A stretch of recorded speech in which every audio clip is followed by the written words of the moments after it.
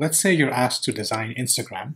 How would you serve the images? Let's go over some standard practices to do this. So let's say you have a mobile app and it serves images. So let's look at where these images are stored and how they're served. So this is the internet. And then let's say in your backend, you have an image table. This is inside your database. And the image table has the image's metadata. So an image ID, URL, likes, and the owner. Now this URL is typically the location in which the actual image is stored. So this is just the image metadata. The actual image is typically stored in an object store. So let's create an object store here. So the object store is just a mapping from ID to the actual image that's here. So the image is going to be the image file. So let's say you have 321, you have the file that is the image.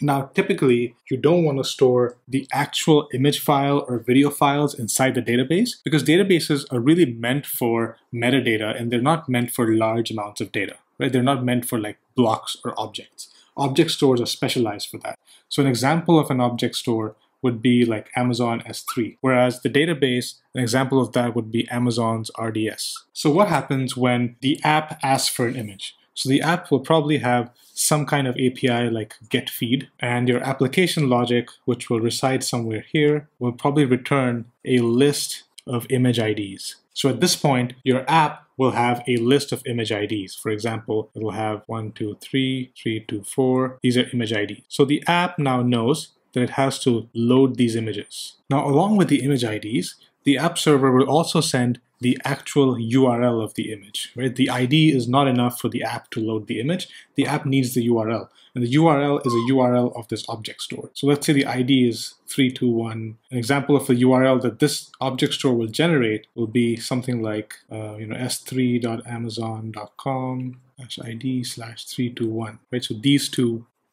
are the same URLs. So the app gets this URL, right? So it gets a list of URLs. So the app now knows which URLs to fetch the image from, and it can directly ask the object store for those images. And the object store will just return the image files back to the app. Now, this is a very standard pattern. You don't store actual images inside the database. You just store the URLs of the images, and then the app can itself load the images.